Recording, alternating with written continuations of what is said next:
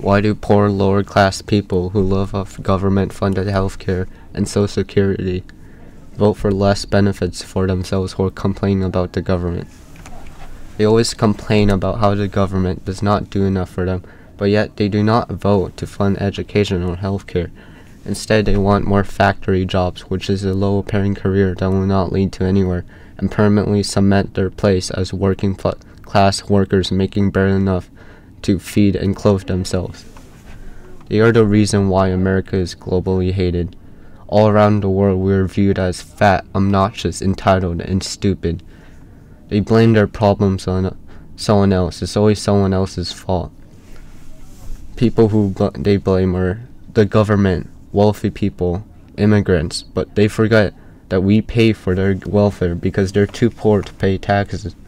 Even when they're living far above their means, they show gratitude by voting for a president who wants to lower taxes for the wealthy, which is completely fine because they're the only ones to lose.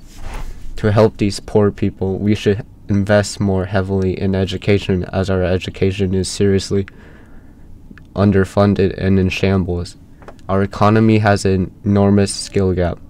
We have to import highly skilled workers from places like Asia to match the demand because America does not have enough.